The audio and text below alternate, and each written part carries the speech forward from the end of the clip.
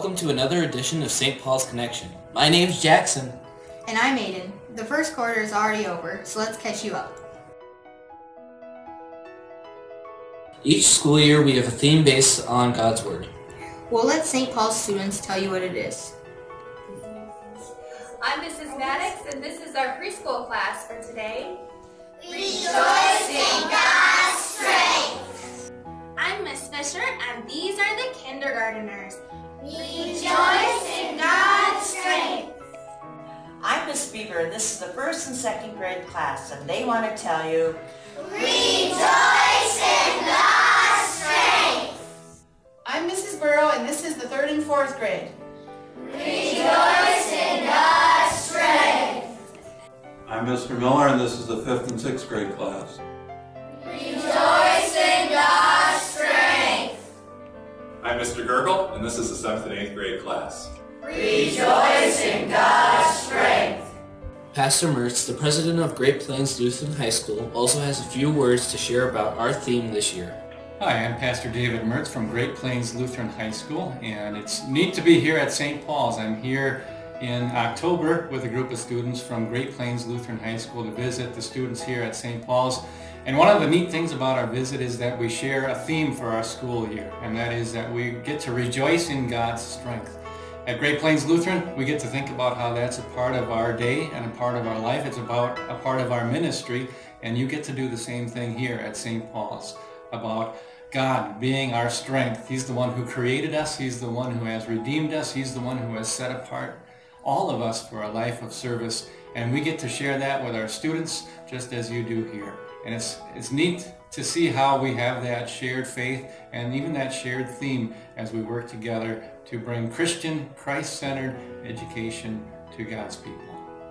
Thanks, Pastor Mertz. It's a blessing to share a common theme and faith with our fellow believers across South Dakota.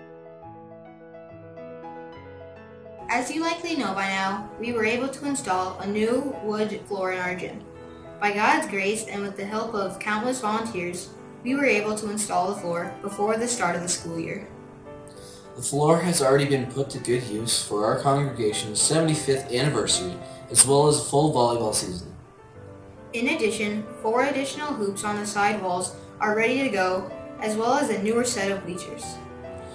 God has richly blessed our school this past year, and the gym floor is just one of those ways.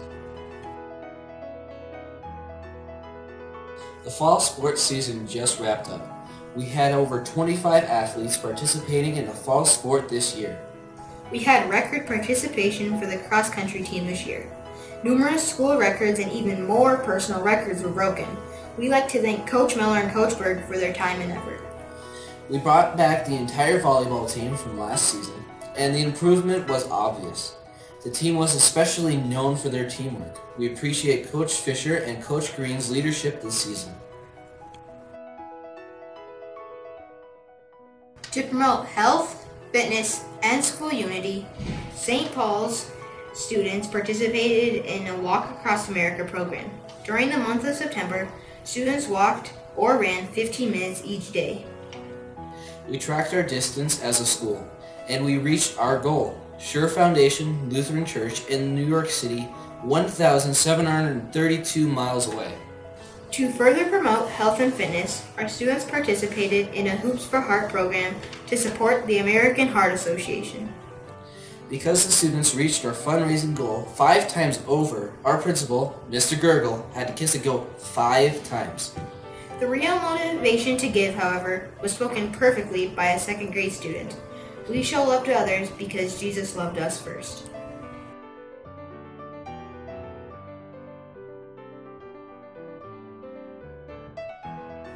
While the students enjoyed a few days off of school, in October, St. Paul's had the opportunity to host the annual Fall District Teachers Conference.